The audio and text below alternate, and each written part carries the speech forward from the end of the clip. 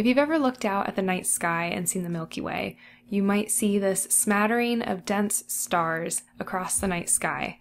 What you're actually looking at is the rest of our galaxy.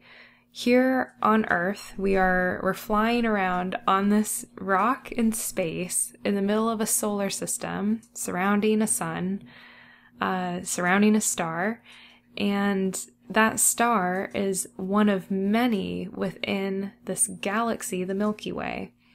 It's a little bit wild to think about how small we are in the grand scheme of things. Within the Milky Way, we're about here, and we're spinning around a black hole at the center of our Milky Way. And when you look out at the night sky, what you're seeing really doesn't go past the boundaries of this circle right here. We're not seeing that much of our own galaxy. In this lesson, I'm going to cover how our universe was formed as well as our solar system and sort of put things into perspective and pave the way for us to learn more about the planet that we live on. So the formation of the universe. The leading theory for the formation of our universe is the Big Bang theory. And this is the idea that 13.77 billion years ago, our universe formed from a singularity. A singularity is just a point where all matter, energy, and space exist in one single point. And 13.77 billion years ago, all of space, matter, and energy expanded rapidly. This was a sudden expanse of that space, matter, and energy in that one tiny point. And it was the creation of space rather than the filling of space. And that's really hard for us as meager humans to wrap our heads around, I think. Because when we think about the Big Bang, maybe we think of an explosion, but really there was nothing to explode. There was no matter to explode. It really was just the rapid expansion of space and matter and energy. Something important to note is that the universe is still expanding today. In fact, scientists believe that the universe is accelerating in its expansion. So it's expanding faster than it was previously. In this diagram, you can see the beginning of the Big Bang, this rapid expansion or inflation period, early nebula forming, first galaxies forming, and as the universe expands, the distance between those galaxies increases. And you can see present day is about right here. And scientists believe that the expansion of the universe is just going to continue to accelerate. Here's another example of that same diagram where we see the initial Big Bang, a very rapid expansion. I like this diagram because it shows exactly how fast that expansion was in the beginning. And what we see at about 375,000 years, which is in terms of deep time, that's pretty soon after the Big Bang.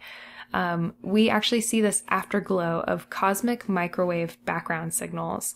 And we can observe these today. I know people who are actively working on these.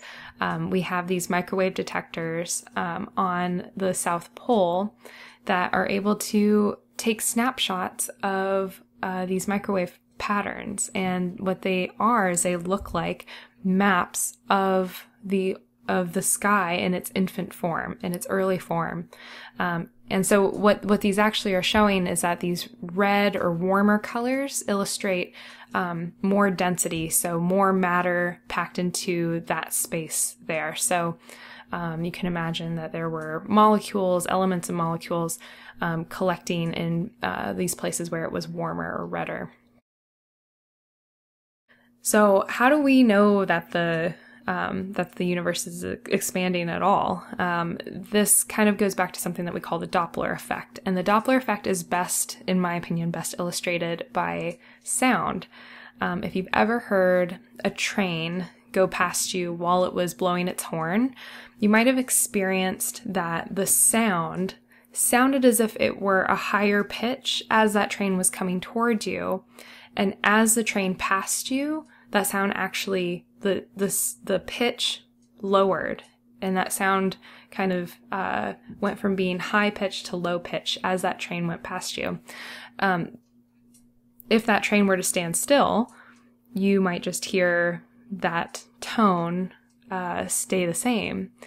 What's happening is, as the train is moving towards you, the sound waves are actually being compressed, and it gives the impression that the frequency of those waves is higher.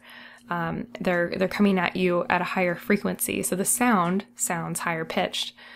As that train moves away from you, those waves become further spaced out, and the pitch lowers. So something similar is actually happening with waves of light, and this is how we know that the universe is expanding. I like to think about the universe as being like a dough ball. If you were to bake bread full of, in this example there, raisins, but pick your poison, whatever you want to put in that bread, it's up to you. But if you were to put something in your bread, maybe nuts or some other dried fruit, those fruits or nuts, they would be relatively compact in the beginning. As you put that dough ball in the oven, the dough would start to expand, and similarly, all of those nuts or raisins or whatever's in there, they're all going to move away. They're all going to expand out and move away from one another. That's sort of what's happening with our universe. All of the galaxies within the universe and all of the matter within the universe is moving away from one another. So the way that we know this, again, is with light. So if something is moving toward us, the light spectrum that it gives off appears to be more on the blue end of the visible spectrum. The visible spectrum is down here from about purple to red. This is what our eyes can see. If something is moving away from us, it tends to shift toward red. Now, somebody who is standing here, this observer right here, is looking at this moving light source. They're not going to observe any of this Doppler effect. They're not going to see the object shifting toward red or toward blue. This person who is experiencing that light moving toward them, that light's going to appear to be blue shifted because it's moving toward them.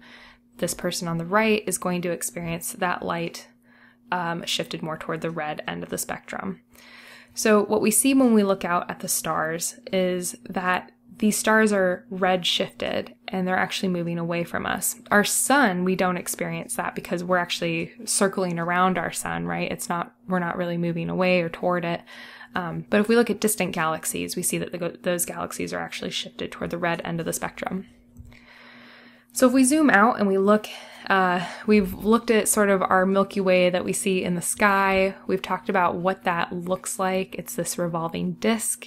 Our galaxy.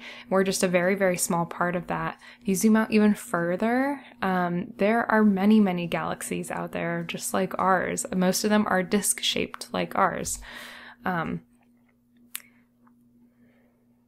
And most of them are disc-shaped like ours. In fact, there are estimated to be about 200 billion galaxies out there. And there are more stars in the universe than there are the number of sand grains on Earth. So let that sink in. We are just a very, very small part of the universe. Okay, let's talk about the formation of our solar system. We have the Milky Way galaxy, and our solar system is a very, very small portion of that.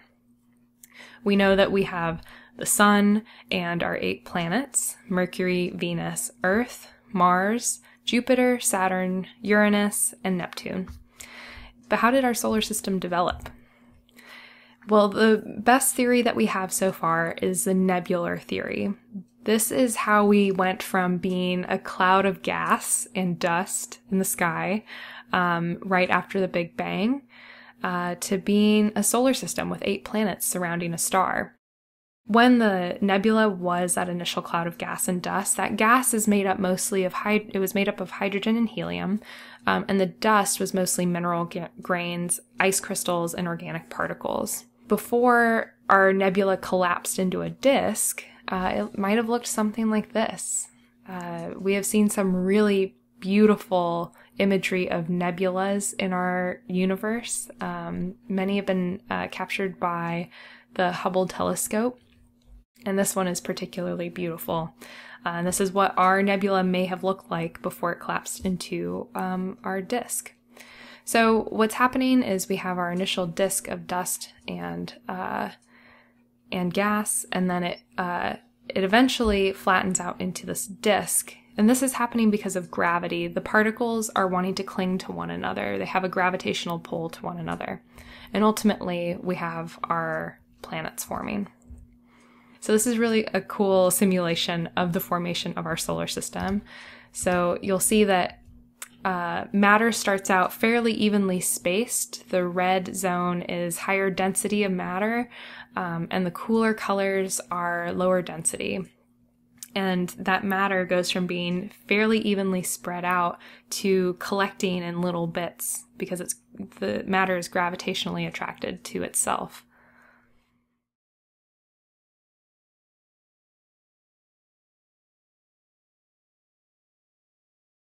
So to summarize, the universe formed at about 13.77 billion years ago. If you think about when our Earth was formed, which was 4.65 billion years ago, 13.77 billion was quite a long time ago. Our best theory for explaining the formation of the universe thus far is the Big Bang Theory, which remember isn't so much of an explosion as just a rapid expansion of space and matter and energy. Our universe is still expanding, and that expansion, like I said before, it appears to be accelerating, so it's expanding even faster than it was previously. And our solar system is one of many in the Milky Way galaxy. There are many, many stars and many solar systems that are a part of our Milky Way galaxy too. And the formation of our solar system, if you look at that smaller scale of the solar system, that was best explained by nebular theory, going from that amorphous cloud of dust and gas, and then gravity causing those particles to cling to one another and eventually form our 8 planets. I hope that you learned something from this video, and in the next video we're going to be talking about the formation of the Earth. I'll see you then.